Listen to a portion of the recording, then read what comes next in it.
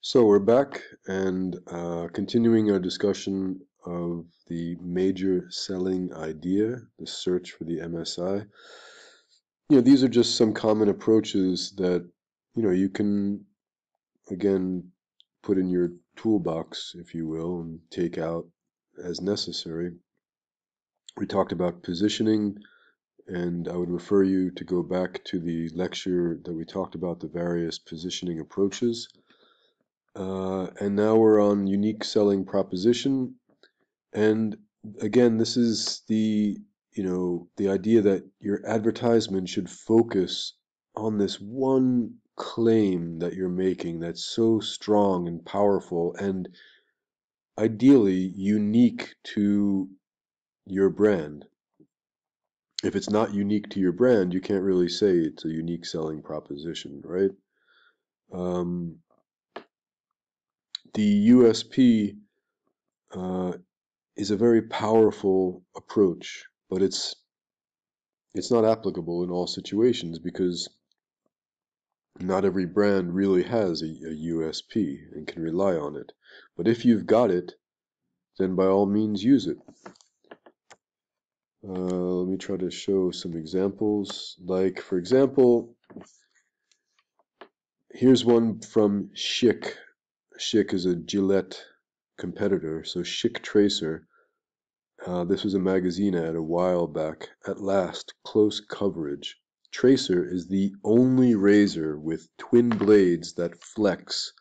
It traces every curve on your face to put more blade edge against your skin. And here, you see them shaving a basketball to kind of illustrate. So the key thing is, Tracer is the only razor with twin blades that flex. That's a USP. And when Mach 3 came out, you may not realize this, maybe you guys are too young, but this was a revolution when Mach 3 came out. I remember the first time I tried it, I was just amazed. One of my fraternity brothers were shaving in the bathroom side by side, and this guy's like, "Hey, did you see this thing?" And I'm like, "What is that?" And he's like, "Oh, you got to try it." I'm like, "Yeah, come on, it's just a razor." But it was like, revolutionary. So here they're using that USP, introducing Gillette Mach 3, the first triple blade razor for the closest shave ever in fewer strokes with less irritation. That's, pretty strong USP, and it actually it was true for quite a while. It was a USP, but the danger of a USP is that your competitors aren't standing still, and they may in fact pull the rug out from under you. At Sutash, our fruit yogurt, if you remember, I had talked about, I think, the research that showed that the major choice criteria for consumers was fazla meyve oranı olması. Is the fruit yogurt. The yogurt should have a lot of a high ratio of fruit. The fruit filling, the fruit content. And as it turned out, in analyzing ourselves against competitors, we did indeed have the highest fruit content of all the competitors, and we actually had a great, great tasting fruit yogurt. So I had initially thought to say, well, let's use that as a USP. But, in after thinking about it more, it was like, well, wait a minute. If we say we're the fruit yogurt with the most fruit, what happens in a few months or a year when another competitor says, hey, now we have the highest ratio? Even if they increase it by 0.1%, they can still say that. So it's not a very long-term position, is it?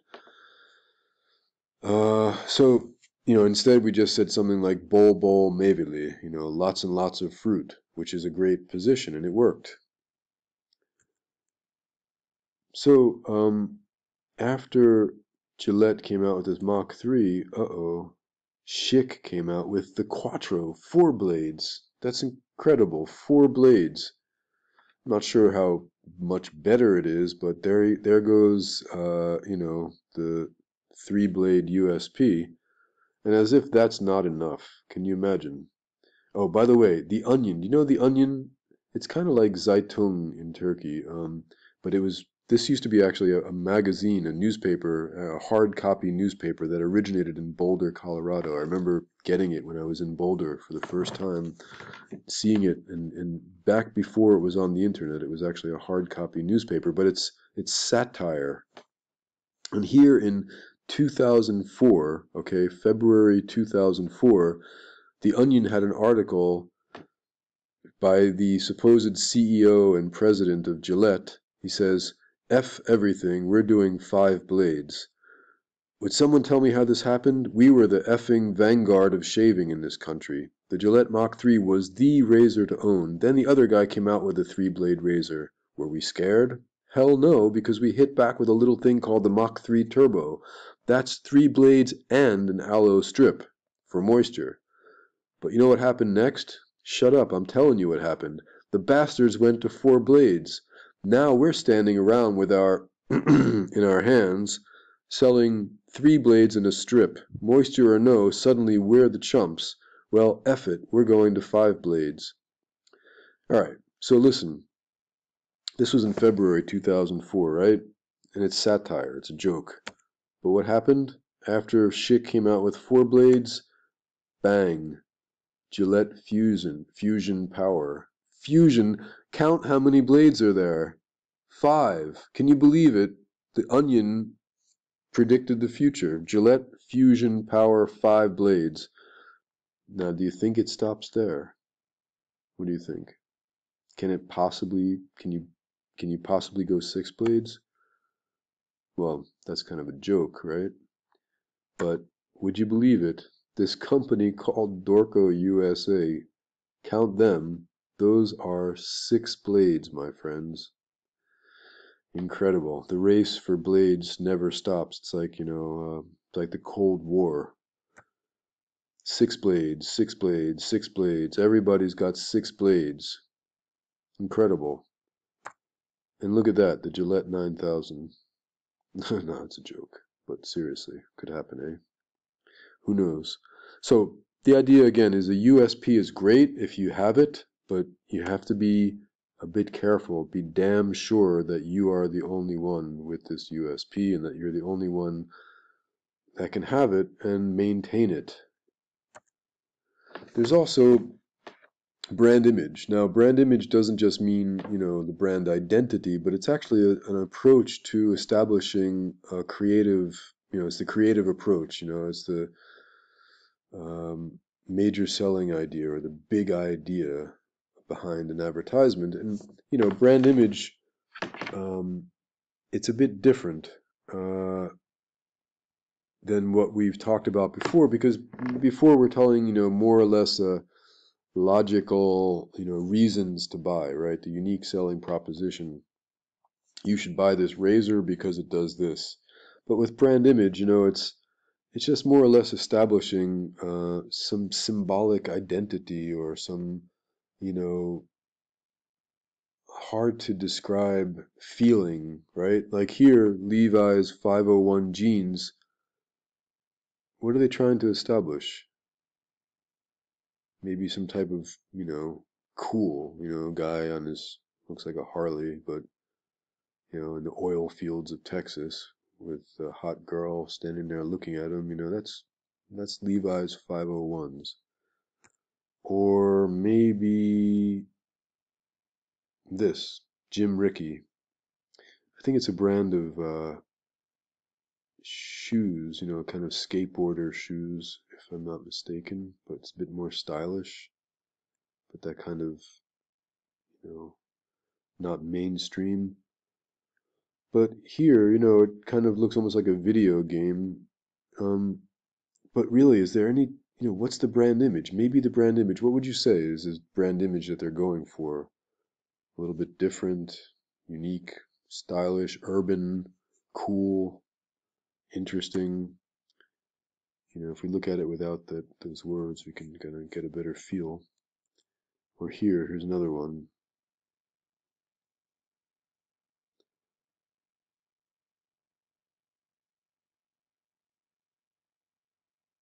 Do you get anything from this ad?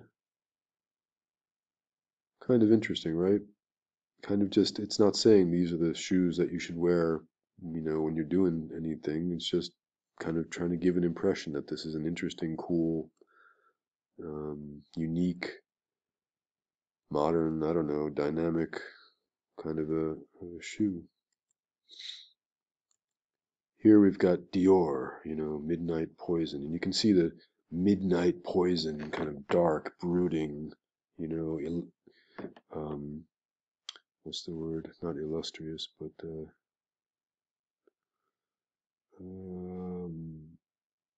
no, I can't think of the word. My English has gotten so bad. But you get the idea, right? You don't really have to put it into words. Just looking at it gives you this impression of what the brand image is. Here's Nina Ricci discovering the new mischievous fragrance, right? She's so mischievous. She's like a kitty cat sitting on the, what is that, top of the building, wrapped up in little pink ribbons. Look how mysterious and mischievous she is with her little cat ears. There you go, right? Brand image. So, if you contrast this with this, right? Quite a different image. Obviously, still going for, you know, uh, some luxury brand approach, right? But quite different in their kind of the feeling that they give you. And that's what brand image is all about. What about this brand image? Marlboro. What is that? Is that brand image? Well, Marlboro actually started off as, you know, a woman's cigarette. Did you know that? It was originally introduced as a woman's cigarette in 1924 because it was a filtered cigarette, and I'm not sure if these were filtered or not. Maybe not. Um, so it was positioned, yeah, maybe that is positioned as a women's, yeah, it was positioned as a women's cigarette. Yeah, look, gee, mommy, you sure enjoy your Marlboro. Before you scold me, Mom, maybe you'd better light up a Marlboro. Yes, you need never feel over-smoked. That's the miracle of Marlboro. Gee, Mommy, you sure enjoy your Marlboro. Yeah, so, but what happened? Well, they kind of changed because now they kind of were going after a male market, right? Trying to expand the brand's usage that, to try to make it so that not just women would smoke it, but men would also. So this, Marlboro Man image was created by Leo Burnett back in 1954. And they tried out, different kind of masculine identities, sea captain, airline pilot, dominant man, and you can see like the sort of submissive women in these images. And so they had this, Marlboro Man campaign where there's a man, there's a Marlboro. But kind of randomly almost, one of the images got stuck with Marlboro and it kind of made a big impact. And you can probably guess which image that is, right? The Marlboro Man. No, not him. Can you guess? You remember what the Marlboro Man looks like? Yes. And we have it here as the cowboy. That's what Marlboro is now associated with. The Marlboro Man is this kind of rough and tough cowboy. Little known fact though, 3 of the Marlboro men died of cancer. Cigarettes actually kill you. More than the coronavirus can. You should be more scared of cigarettes. So I'll join you in a few seconds.